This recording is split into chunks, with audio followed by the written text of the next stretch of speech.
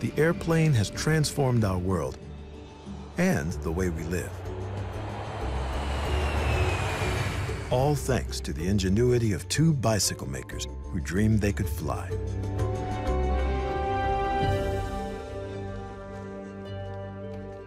One of the things that makes it such an important object is that everything that's embodied in this airplane is embodied in every airplane that we fly in today. In the early 1900s, Wilbur and Orville Wright worked feverishly to take to the skies. For years, many others had tried and failed. And there was no shortage of skeptics. Just days before the Wright brothers took flight, the New York Times stated that a flying machine wouldn't be built for millions of years. Well, they were wrong. On December 17, 1903, Orville and Wilbur readied their flyer on the sands of Kitty Hawk, North Carolina. Why did the Wright brothers choose to fly in Kitty Hawk? In those days, it was a barren, sandy landscape, and the Wright brothers went down there and were able to make hundreds of flights with their gliders in the good, steady winds in the safe environment of the sandy dunes there.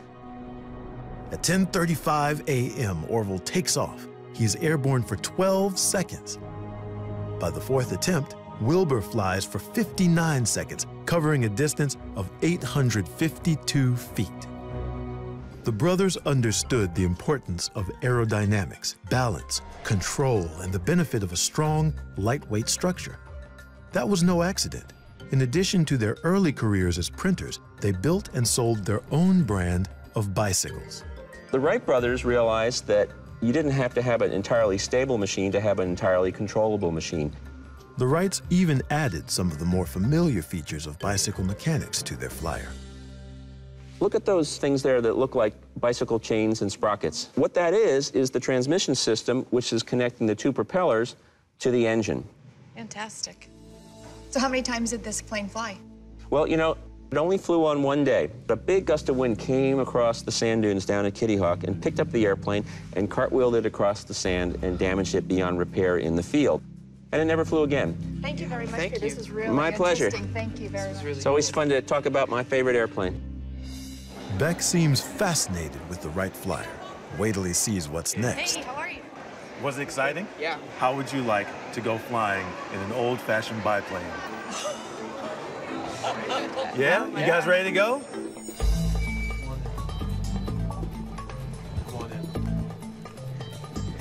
It's Beautiful. Pretty nice. Yeah, beautiful. Guys, this is John. He's going to be our pilot for the day. Hi, nice to meet you. Here's Beck. Hey, Beck, how are you? A lot of similarities, believe it or not, this airplane and the Wright Flyer that you were just downtown looking at. Yeah. I want to be in the Air Force, fly either helicopters or jets. I am definitely interested in being a pilot.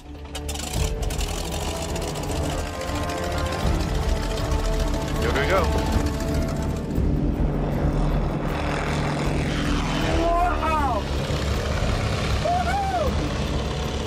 The Wright flyer never flew this high. Makes a great aerobatic airplane. Or did any of this.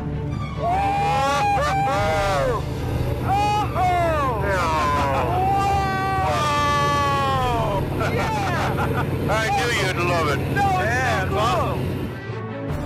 Adios.